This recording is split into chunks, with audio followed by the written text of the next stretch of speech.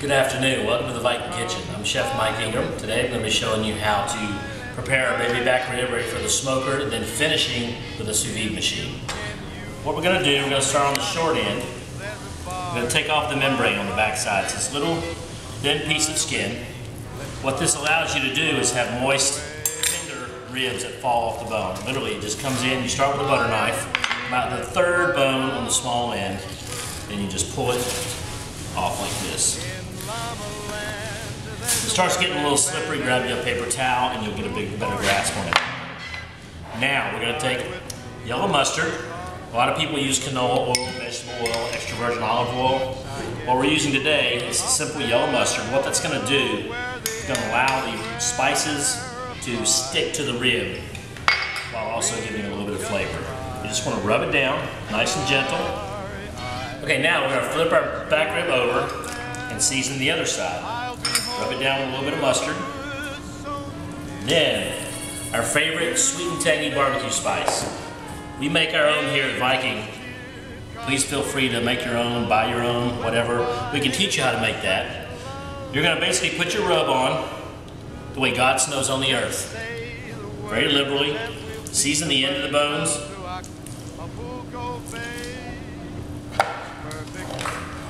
Now we'll hit the other side.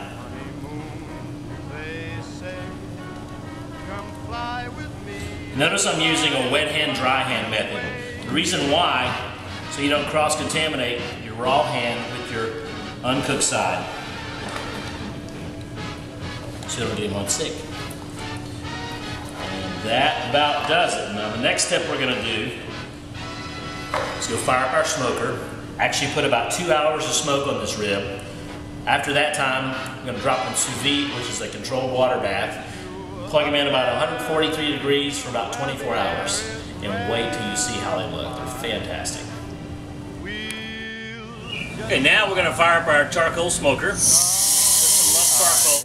Once I get you up there,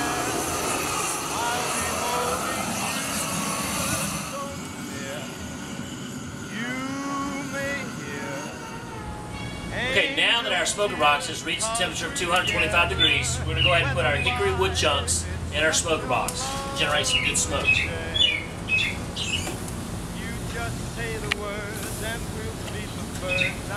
Now we've soaked these wood chunks for a couple of hours just because if you didn't soak them, the minute you put them in there they would catch fire and you're not getting the smoke that you want to get out of these. come fly with me, let's fly, let's fly. Now, let's load our ribs. Let's fly away.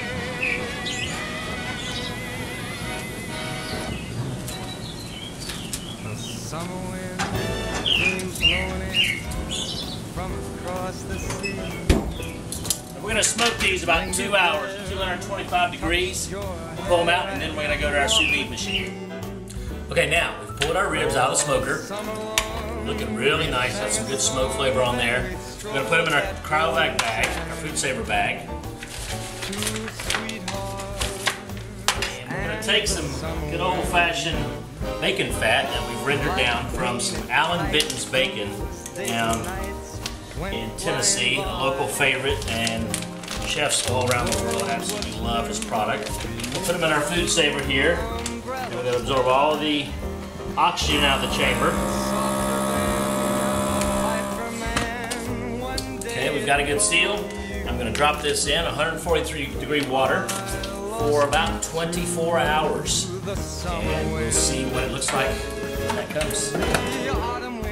Okay, now, we're going to check our ribs. They've been in sous vide for about 48 hours. So they're just going to be fantastic. I can't wait. Alright. Cut these out. You can see the wonderful Benton's bacon fat that we've kind of been swimming in, marinating on for the last 48 hours. I just can't wait to try these. It's going to be fantastic. I'm going to go throw them out on the grill, baste them with a little barbecue sauce. The sugar's caramelized, and then it'll be time to eat. Taste test. Okay, now we've preheated our grill to about medium-high heat. We're going to throw these ribs on there just to preheat them, kind of crisp them. Since we did put them in bacon fat, we want some of that smokiness to release its flavor. I'm going to go concave side down first, about 2 to 3 minutes. until we start seeing some bubbling at the end of the bones. Then we'll flip them over, baste them with our barbecue sauce, and it'll be time to eat. Okay, let's see how our ribs are doing. Oh, we've got a little bit of bubbling going on here. Oh yeah, there we go, okay. Now I'm gonna baste with our barbecue sauce on both sides.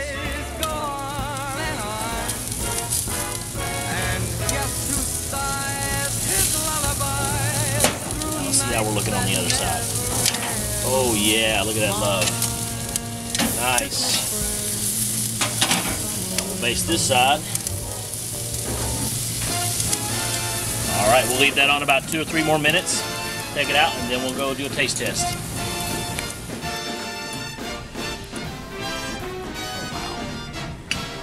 Question, is the going great? Answer, yes, Smoky, the going's moist, great. crispy from the bacon fat. Fabulous. Is the living Gentlemen, happy Father's Day. fine? Answer, yes, the living's fine.